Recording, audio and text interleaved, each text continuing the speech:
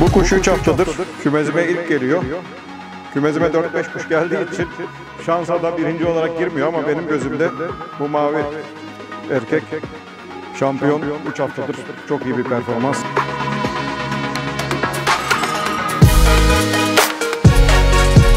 Herkese merhaba arkadaşlar. Birol Başyiğit ben. Öncelikle kanalıma ve videoya hoş geldiniz. Cümleten selamünaleyküm. Bugün İstanbul Bağcılar'dayız. Mehmet abiyle birlikteyiz. Bugün arkadaşlar birbirinden güzel posta güvercinlerini sizlere göstereceğiz ve posta kuşlarıyla ilgili çok kıymetli bilgiler alacağız. Hakikaten yanımda bu işte uzman bir isim var. Abi kaç yıldan beri bu işten uğraşıyorsun? 93 yılında posta güvercini kuşlarım oldu. O günden bugüne uğraşıyorum. 29 yıl oldu herhalde. Maşallah. 20 yıldır da Avrupa'ya gidiyorum. Belçika'dan, Hollanda'dan damızlık kuşlar getiriyorum.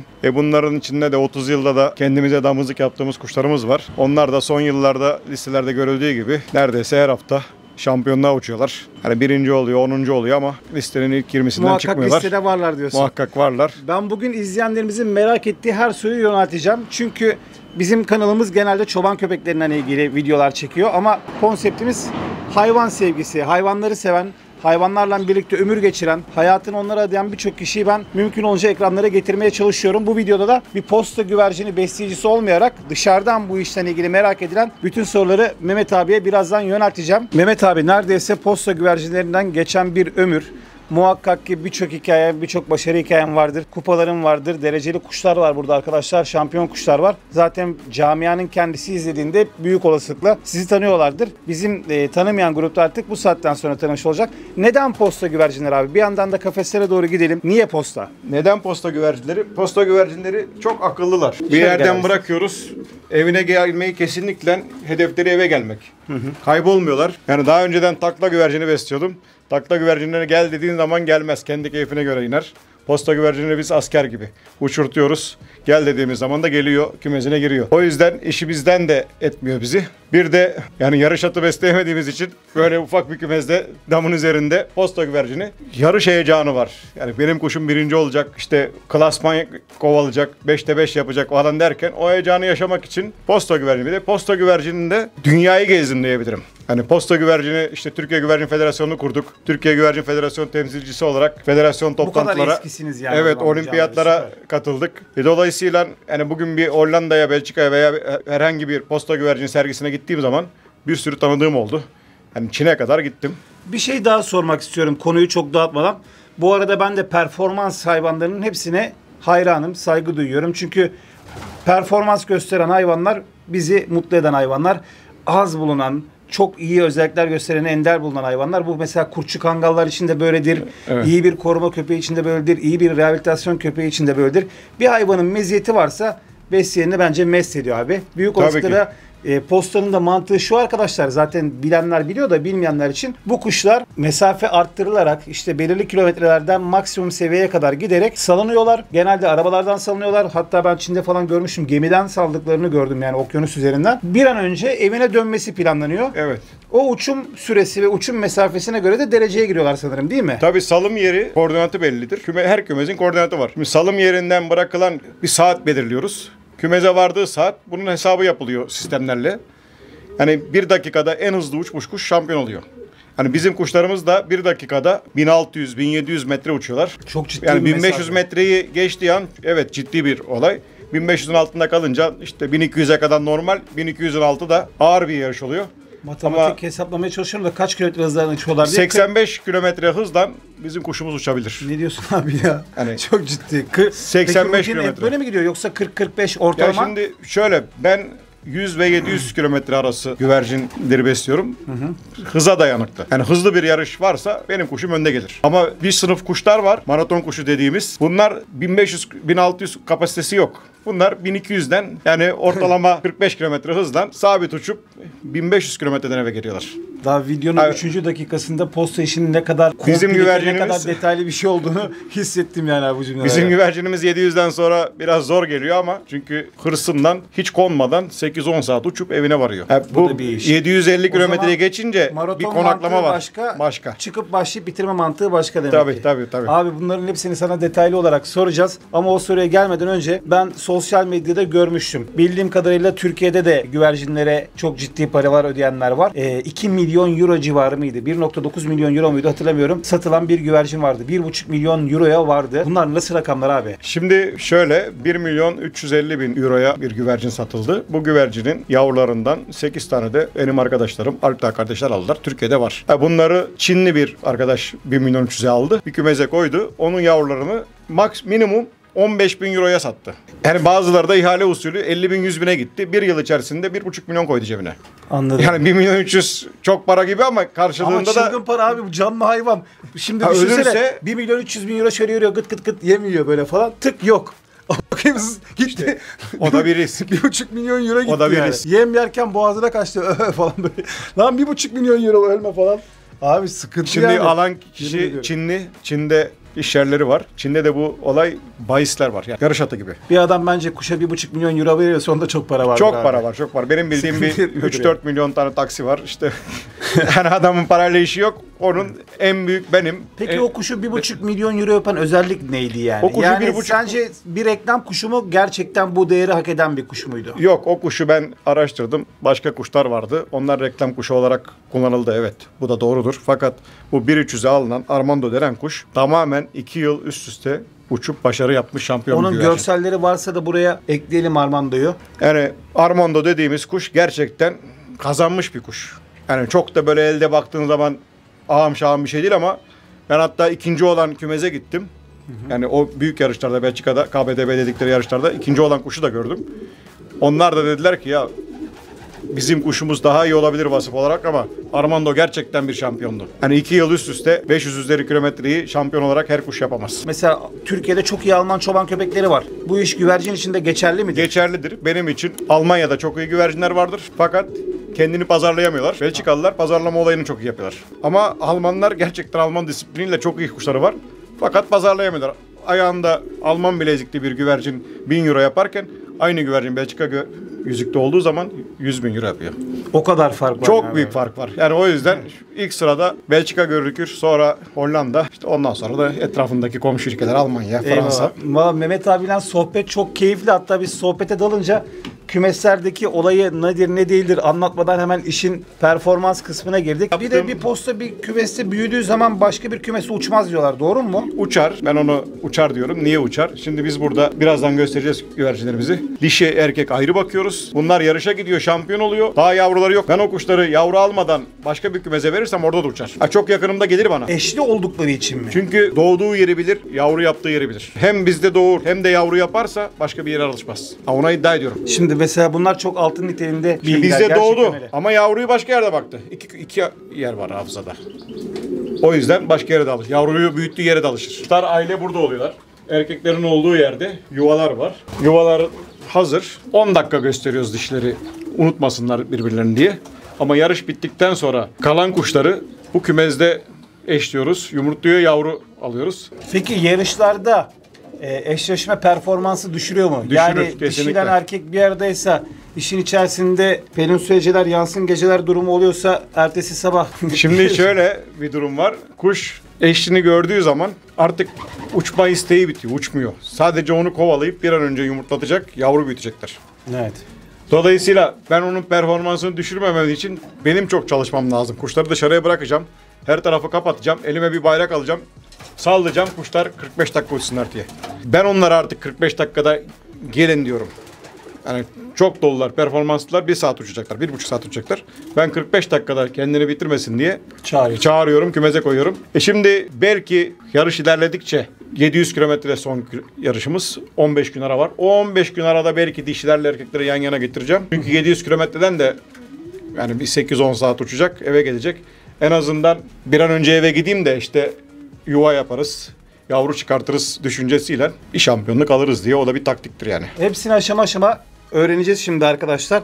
Şöyle yapalım. Bu tarafa doğru devam edelim Emir. Gel şimdi. Mehmet abicim, erkekler zaten başlıyorlar ötmeye. Kızgınlık göstergesi herhalde değil mi bu durum? Evet. Kuşlar bugün normal şartlarda şu an kamyonda olacaklardı. Hava şartlarından dolayı kümezdeler. Yarış mı vardı? Yarış vardı. Yarın sabah uçacaklardı. Neden iptal edildi? Çok mu sıcak? Şu an Ankara'dan bırakacağız. Ankara'da televizyonlarda da gördüğümüz gibi sel felaketi var. Yağmur var. Yağmur var. Yani kuşlar yağmurda uçamazlar. Anladım. Kaybolmamaları için iptal ettik. İleri bir yani tarihte o yapılacak. zaman onu da kararlaştırıyorsunuz değil mi? Aşırı Tabii ki. derecede kötü hava şartları olursa hani bile bile lades demenin Yani mantığı yok rüzgara, diyerek. yağmura, bulutların kapalılığına dikkat ediyoruz. Hani güneşli açık bir havada %100 performans alıyoruz. Peki kötü bir havada da kuş salınsa belki yarışma performansı sergileyemez ama gece dışarıda yatıp kalkıp devam ettikleri oluyor mu? Şimdi maraton kuşu olsa olabilir fakat şu an benim kümedeki kuşlar maraton kuşu değil. Anladım. Muhakkak gelmek isteyecek. Çok kaybolur. Yani şöyle söyleyeyim. Bir de İstanbul olarak, konum olarak etrafımız deniz. Kuzeyden esiyor rüzgar. Kuşlar Bursa'ya gidecek. Bursa'dan da Çanakkale'ye. Denizin üzerinden uçmaz kuş. Sevmez. Ben olsam mesela bunu yaptılar mı bilmiyorum. Küçücük bir mikro bir kamera muhakkak bulup ya da işte o 12-13 saat şarj süresini sağlayıp o yarışın tamamını bir kuşun gözünden Bunu daha önce izletmek isterdim bizde yani. Var mı yapmadılar. acaba? Avrupa'da var. O elektrikli bulutlar dediğimiz bulutlara uçak da girmiyor zaten. Bizim kuşlar da girmiyor. Ha. Dolayısıyla o bulutu gördüğü an etrafından dolaşmak istiyor. Etrafından dolaşayım derken Bursa'ya gidiyor. Bursa'dan da deniz mesafesi çok. Anladım. Denizin üzerine gitmiyor kuş. Ya geri dönecek Yalova'dan İstanbul'a gelecek veya Çanakkale'den gelecek. Bu kadar da ilginç bir iş ya gerçekten. Görebiliyor musunuz peki haritada onların uçum rotalarını, bizim izlerini? artık federasyonda ayaklarındaki yüzükler federasyon tarafından veriliyor. Şöyle yapalım Kayıtlı. abi o zaman. Ayaklarındaki yüzükler dedim, onu izleyenlerimize bir gösterelim. Burada da dişi kümesi var arkadaşlar. Ama Mehmet abi dedi ki dişiler dedi şu an çok hazırlar.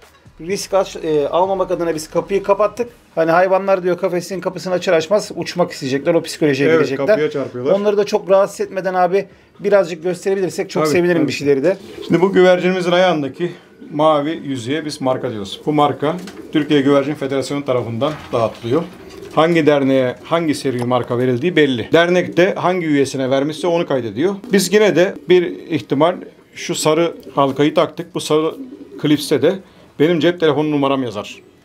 Yani kuşlar yarış yerinden bırakıldığı zaman %100 hepsi eve gelmiyor. Yani bazen işte Çanakkale'de, Bursa'da kuşumuz yakalanıyor. Oradan duyarlı bazı arkadaşlar bakıyor ki telefon numarası var. Arıyor diyor ki arkadaşım Çanakkale'de kuşunu yakaladım bilgin olsun. Biz de tabii kuşun Çanakkale'ye gittiğini bilebiliyoruz. Yoksa bilemeyiz. Nasıl Abi gitti? şimdi nasıl mesela düşün diyelim ki örnek veriyorum bu kuşun değeri 10.000 euro. Yani bugün 10.000 euro bile düşündüğün zaman büyük bir para 200.000 lira. Evet. Bazı değerli kuşlar için yani dereceye girenlerin hepsi herhalde değerleniyor diye tahmin ediyorum. Bu kadar ciddi değeri olan bir kuşu salma riski, kaybolma riski, atmacanın alma riski, doğada kalma riski mi? Yani delilik bir yandan baktığı zaman bir yandan da değişik bir zevk işte. Şimdi şöyle evet ona güzel bir 200.000 havada uçuyor yani. Şimdi şöyle bu güvercinim benim şampiyon bir güvercin. Yani 4 klasmanda 1. sırada. Aynı zamanda etapta da şampiyonluğa uçmuş bir güvercin. Bu kanat güvercinin- olayı nedir abi? Kanat olayı şöyle. Mesela hep öyle pozlar görüyorum ben. Ya göz ya kanat çekiyorlar. Kuşumuz postada. bir elimizin bir karışımız kadar olursa iyi olur. Ama bazı arkadaşlarımızın eli daha büyüktür. İri olmayacak yani o anlamda diyorum. Şimdi kuşun bakacağımız olay beline bakarız. Dümeni belidir çünkü kuyruk. Kanatlarına bakarız. Kanatları dizi dişleri işte araları açık mı? Yoksa kapalı mı? Rüzgar geçmeyecek aradan. Ondan sonra kuşun gözüne bakıyoruz. İşte gözünden hareketlerinden işte kuş da bizi takip ediyor. Ondan sonra açık renkli gözler güneşe karşı biraz etkilenir. Kapalı gözlüler hiç etkilenmez. Ama benim için göze bakmak daha çok eşlerken yani bir erkek güvercinin gözü sarıysa dişi güvercinin rengi biraz daha açık olursa daha iyi olur. İki renk olmasın diye. Ondan sonra şu yine diğer ayağında olan bu çiptir, barkodtur aynı zamanda. Marketlerde olduğu gibi bu kuşumuz da eve geldiği zaman ayağında bu yoksa Ne yaptın? Hiç önemi yok. zaman tespiti yapamayız. Çünkü benzik sistem dediğimiz bir sistem var. Bu her kümezde geliyor. Kuş anten diyoruz. Antene bastığı an kuşun kaçta geldiği saat listesine kadar yazıyor. Bu o işe yarar. Bu yine dediğimiz gibi marka. Ben bu klipsi taktım. Ben bu klipsi takmasam da şu numaradan şu araştırmak isteyen biri federasyondan bu kuşun bana ait olduğunu bulabilir. Evet. Yani bu yüzük de kolay kolay kesilen bir şey değil. İçi çeliktir. Kesmek isteyen illaki kesiyor ama kuş bunu kendisi çıkartamaz. Yani Evet. biri uğraşması gerekiyor. Çok iyi. Ben bir de bir izleyenlerimizden burada bir tahmin almak istiyorum. Buradaki kuşların içerisinden zaten bir tanesini sen söyledin. Güvercinim şampiyon diyebilirim. Evet, zaten birbirine çok benziyorlar. Mesela bir de posta güvercinine baktığın zaman bu cami güvercini, cami kuşu dediğimiz kuşlara da benziyorlar ya. Var mı bir akrabalıkları? Ya yok kesinlikle ben benzetmiyorum ama hiç kuşlar Tabii, alakası olmayan benzetiyor. Tabii benzetiyor. Aynen. Ama bana göre şu kuş mesela daha çok cami güvercinine benziyor ama ben yine benzetmiyorum. Değil mi? Doğru. Şimdi kaya güvercininden geldiği için bunlar evcilleştirilmiş olanı dışarıdakiler de hala yabani hayat yaşıyor. Yani ama sonuç olarak ataları kaya güvercini. Evet, doğru söylüyorsun abi ama mesela postalar cami güvercinlerine göre daha sımsıkılar yani. Çok fark var arada. Cami güvercini zaten kas yok. Ne bileyim kanat yapısı yok. Yani elde tutamazsın bile, çırpınır durur. Kesinlikle. Ama bizim bu güvercinlerimiz ne verirsen onu alıyorsun. Bunlar eğitimliler, eğitim alıyorlar. Eğitim şart. Tabii ben bunlara yavruyken eğitimini verdim. Şimdi artık eğitim vermeme gerek yok. Evet ama posta güvercini konusu hakikaten dünya genelinde çok büyük bir camiasınız. Biz ilk kez senin sayende bu camiaya dahil olduk. Çok geniş konular var. Birçok konu var. Yani bunun beslenmesi, rasyonu, işte yarış dönemindeki yemlenme şekli, antrenmanı, full detay olan bir iş. Mümkün olunca ben bundan sonra özellikle de güvercinlerle de ilgili videolar çekmek istiyorum. Performans hayvanlarıyla da ilgili. Allah nasip ettikçe diğer videolarda da bunlara değinelim istiyorum. Bugünün rutini değil abi ama izleyenlerimiz de görmesi açısından en azından birkaç tane bugün kuş salma şansımız var mıdır? Tabii senin şimdi düzenini bozmuyorsak eğer, çünkü bizim geliş saatimiz falan senin antrenman saatinin dışında, hava çok sıcak. Evet, benim kuşları uçurtma saatim sabah 6-6.30, 8'e kadar kuşlarla uğraşırım. Akşam üzeri de 6 ve 8 arası. Fakat bugün sizin için erkekleri uçurturum şimdi birazdan. Çok çünkü severiz. Erkekler akılları dişide olduğu için çabuk içeri girerler. Ama tamam, dişleri uçurtursak eyvallah abi. O zaman toparlayamayız. çok düzeni bozmuyorsak erkekleri salalım. En azından izleyenlerimiz kuşların nereden çıktığını, nereden girdiğini de bu şekilde görmüş olurlar.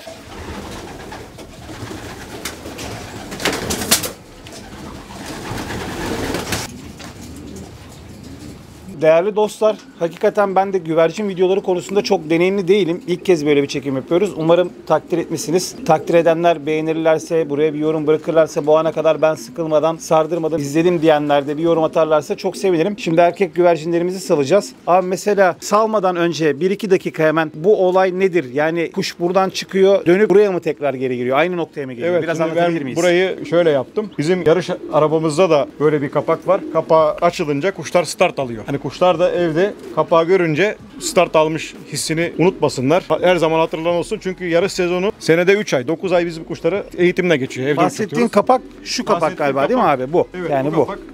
Açtığım an kuşlar da aynısı herhalde. Kamyonda da aynısı var. Kamyonda yalnız çoktur bundan. 70 tane bir kol vasıtasıyla aynı anda. O ciddi bir curcuna. Evet. O an hatta burada bir Aynı gösterelim. anda 3-5 O bin kamyondan kuşların açıldığı an hakikaten çok ciddi bir curcuna.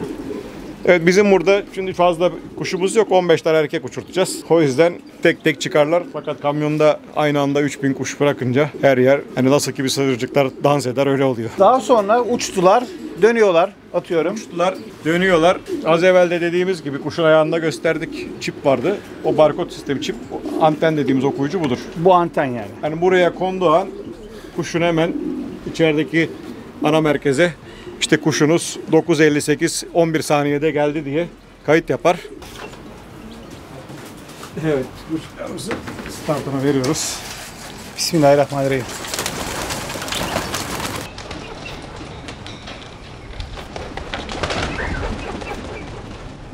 Nasıl da çıkmaları gerektiğini biliyorlar ya.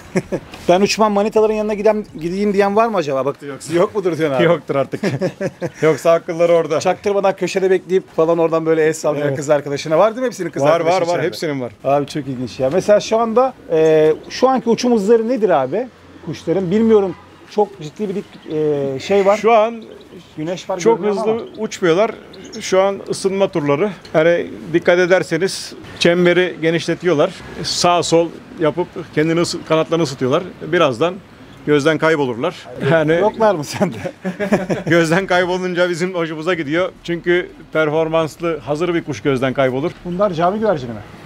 Yok, hayır, onlar da haklı dişlerde kalmış. Bakın kanat vuruyor. Yani izin versek hemen uçmayacak. Dişlerin yanına gidecekler. Ha, seninkiler. Benim onlar. Ha, tamam abi, onları çekmiyorum o zaman, tamam. Kanat vurma olayına kuş dilinde kayıkta Abi, gidiyor, kayıt vuruyor. Şundan bahsedelim birazcık da. Bugüne kadar kazanmış olduğun yarışlar nelerdir? Bunlardan da bahsedebilirsek. Çünkü hakikaten postaya işini bir videoya sığdırmak pek mümkün görünmüyor. Muhakkak ve muhakkak tekrar seni ya da senin gibi posta besleyen diğer abilerimizi ziyaret edip ben bu konularla ilgili daha da kapsamlı, daha da donanımlı videolar yapayım istiyorum. Bu arada Emrullah, sen de bir merhaba diyebilir misin kanala, zahmet olmazsa? Merhaba. Sağ olsun bizi Mehmet abiyle tanıştırdı. Kendisi de çok uzun süreden bu yana posta güvercinlerinden ilgileniyor. Birkaç isim daha ziyaret edeceğiz ama dedi ki gelmeden önce bilgi anlamında çok donanımlı bir insan. Bu camianın en eskilerinden, sorduğun her soruya doğru cevap alabileceğim bir insan. O yüzden postayla ilgili bir video yapıyorsam muhakkak Mehmet abiyi ziyaret etmeliyiz dedi. Sağ olsun, kendisine de ayrıca teşekkür ediyorum. Ederim. Ben de çok Allah rahmet eylesin. Babası da arkadaşımdı. Aramızdan erken ayrıldı. Biz de Emrullah'ı çocukluğundan beri tanırız. Biz de elimizden geldiğince dürüst bir şekilde kuşlarımız hakkında ne biliyorsak paylaşmaya çalışıyoruz. 93 yılında Posta Güvercini'yle tanıştım fakat bir 5 yıl çıraklık dönemi geçti. Hani 5 yıldan sonra bir Belçika ziyaretim oldu. İşte oradaki kuşlar nasıldı, kümez nasıldı. Ondan sonra zaten bu kümezi bu şekilde yaptım. O günden bugüne de hiçbir boş sezonum geçmedi. Her sezon kısmettir. Bazen 1 kupa, bazen 15 kupa. Kariyerinin en özel anı neydi diye sana sorsam abi. Bana göre şu ana kadar yaşadığım kariyerimdeki en güzel an dediğin, bize nasıl anlatabilirsin? Kariyerimin en güzel anı bir dönem as güvercin dediğimiz, yani ilk etaptan son etaba kadar klasman kupası veriyoruz. 1-2-3 yaptım. 1-2-3 güvercin benim güvercinimdi. Aynı anda işte son yarışta 1-2 yaptım. Ondan önceki yarışlarda 1-2-3 oldu. Hani bir sürü kupa aldım. Hani herkesin kuşu uçar ama her hafta gelip de as güvercin kupası herkese nasip olmaz. Hani etap kupaları bazen geçici oluyor. O etabı şampiyon oluyor. Kuş bir daha yok. Ama bazı kuşlar var. Her hafta geliyorlar. İşte onların da kupaları oluyor. Bir kuşum vardı. O kuşun benim için çok özeldi. Niye özeldi? 5 tane şampiyonluk kupası vardı kuşun. Yani özel güvercinlerinden bir tanesi Kaya dediğim bir güvercin. Yani ismini Kaya koymuştum. Çünkü her hafta kuşum şampiyonluğa geliyordu. Bazen kümez üzerinde tur atarken şampiyonluk kaçıyordu ama 400 kilometrede açık ara şampiyon oldu. Yine yavruları yıllardır açık ara şampiyon oldular. Yani o kuşum kendisi şampiyondu ve neredeyse bütün yavruları da şampiyondu. Unutamayacağım kuşlarımdan bir tanesi. Çakmaklı bir erkekti. Yani İsmi gibi de Kaya gibi bir kuştu yani. Çok keyifli bir sohbetti arkadaşlar. Hakikaten postayı konuşsak büyük olasılıkla böyle 8 saatlik, 10 saatlik tek bir tane video çekebilecek kadar geniş bir konu. Aslında bugünkü videomuzun temeli şuydu. Milyonlarca TL ödenmiş olan bir güvercin ırkı bu arkadaşlar. Yarış postası. Racing Pigeon diye geçiyor sanırım İngilizce ismi de. Dünya üzerinde de bu hobiye gönül vermiş, yaşam biçimi haline getirmiş, bunu tutku edinmiş değerli bir abimizi tanıdık, Mehmet abiyi. Hakikaten bazen servet değerindeki kuşlar işte böyle havaya salınıyor, kamyondan bir arada bırakılıyorlar ve yüzlerce kilometreyi maraton şeklinde bir an önce evine gelme, bir an önce şu kapıdan içeriye geçme var. Ya mesela bir gün de bir yarış olursa onu çekelim. Şurada mesela kuşlar ne zaman gelecek kaygısından oturma. O işin de değil mi? Değişik bir önemlisi vardır. o. Biz şimdi bugün yarış olsa, benim işim olsa seyretmeseydim çok üzülürdüm. Çünkü kuşun o geliş anı. Ben şimdi kuş buraya geleceği zaman sabah kuşun geleceği belli aslında. 10'da gelecek. Ben buraya 8'de çıkıyorum. 2 saat önce. Saat 9 oluyor. Emrullah'ı arıyorum. Emrullah niye Pendik'te oturuyor? Emrullah gördün mü? Var mı geç? Tamam abi rahat dur diyor ya. Ben haber vereceğim. O kuşu gördün. Sevişiyoruz. Bitti. Yarış bu kadar. Değişik bir Şunu da belirtmek istiyorum. Şimdi bazı rakamlar konuşuluyor güvercinlerle ilgili. Bunun da ben gerçekçi olarak analizini yaptım. Yani bizim Türkiye'mizde bir güvercinin ticari olarak, yani birinden bu kümezden başka bir kümeze gitti karşılığında bir para alıyorsanız ben iddia ediyorum 51 bin lira değil 50 bin lirayı geçmez. Ben geçen yılki şampiyon olan güvercinimi Manisa'da bir arkadaşım tahrip oldu. Yani o da biz bu kuşları... Geçen senenin 50 bin lirası şu an çok değişik bir para oldu. Yok şunu söyleyeceğim. Bugünkü şartlarda konuşuyorum 50 bin lirayı. Çünkü geçen sene benden kuşu istediğinde ben de kuşları Belçika'dan getirdiğim için biz zaten posta güvercinine TL konuşmuyoruz. Euro konuşuruz. Anladım abi. Ben de dedim ki 2000 euroya veririm. Abi dedi 2000 euro bize 2000 dolar olmaz mı? Oldu dedik, verdik kuşu. Yani bugünkü şartlarda 35 bin lira. Yani evet. Kuş da Türkiye rekoru kırmış bir sürat kuşu. Yani 5 yarışta her hafta kafaya gelip ilk sıralara gelip bir şampiyon olmuş bir güvercin. Bu sene de yine 2000 euro dediğimiz zaman o da yine 37-38 bin lira yapar. Yani evet. Avrupa'daki ben daha çok bir para güvercinden gelmesi için şu an Afrika'da güvercinlerim var. Afrika'da yarışıyor. Orada da 8 bin güvercin var. Benim kuşum ara sıra sürpriz yapıyor. Şimdi final önemli ama 9. oluyor, 30. oluyor. Gururlanıyoruz. Orada eğer ki finalde bir kuşum şampiyon olursa zaten organizasyon 200 bin dolar veriyor. Kuş da bir 200 bin dolara satılır. Orada o para ama Türkiye şartlarında bugünkü euronun hali belli. Yani yapacağı para 2-3 bin euro. 2-3 bin euro da 50 milyar. Aynen, zaten birçok posta sever. Bu işi para için değil, maddi imkan gerektiren, zaman gerektiren, efor gerektiren bir şey. Birçoğu hobici. Onun farkındayım. Muhakkak ticari getirisi de oluyordur. Ama birçoğunluğunun ana geçim kaynağı olduğunu düşünmüyorum. Çoğu zaten iş adamı. Çoğu başka işlerle uğraşan adamlar. Hakikaten aslında pahalı bir hobi. Herkesin yapabileceği bir hobi değil. Çünkü zaman gerektiriyor, emek gerektiriyor, özveri gerektiriyor. Uzun soluklu bir iş. Aynı kendileri gibi uzun metrajlar koşması gerekiyor. Ben bu işte yani 30 yıldır varım. Artık bahsettiğim bazı kişilerden rahmetli diye bahsediyorum. Allah rahmet eylesin. Rıdvan abi, federasyon başkanımız. Bana dedi ki 20 yıl önce. Ya dedi ki bak bu kuşları Belçika'dan getiriyorsun. Kimseye göstermiyorsun. Yani sen oradan ya getirdiğin kuşun yavrusunu bize oradan bedavaya almadın, parayla aldın. Parayla ver. Veya yavruyu sana bırak. Onun dediği mantıkla belki de Avrupa'dan 1000 tane kuş getirdim bugüne kadar. Nokta atışı bir cümle kurdun abi. Yarış yapmıyorsanız posta güvercini beslemeyin. Performans hayvanıysa bu, performans kuşuysa ünlerini sergilemesi gerekiyor. Şöyle de bir şey var. Zaten posta güvercininde kimin şampiyon olduğunu bilsek kraliyet ailesi İngiltere'de her zaman şampiyon olur. Değil mi? Doğru söylüyorsun. Onlarda da posta güvercini var. İngiltere'de bir sürü arkadaşım var posta güvercini besleyen. Her hafta değişik bir şampiyon oluyor. Abi tanıştığımıza çok memnun oldum. Gerçekten Ben ağzına, yüreğine, diline sağlık. Birbirinden keyifli ve güzel bilgiler verdin bize. Dünya genelinde birçok farklı kozmopolit ismin takip ettiği bir hobi. Yarış postası güvercini beslemek arkadaşlar. Çok fazla parametre var. Bu da bizim ilk videomuz olsun. Bir acemiliğimiz olduysa, bir hata olduysa affola izleyenlerden de sizlerden de. Umarım sürçülisan etmemişizdir. Senin de ben eğer paylaşmak gayet istersen sosyal medya bilgilerini buraya ekleyebilirim abicim dilersen. Dilemezsen ekleyelim. İsmimle beraber Mehmet Metin Pigeons www.mehmetmetinpigeons.com.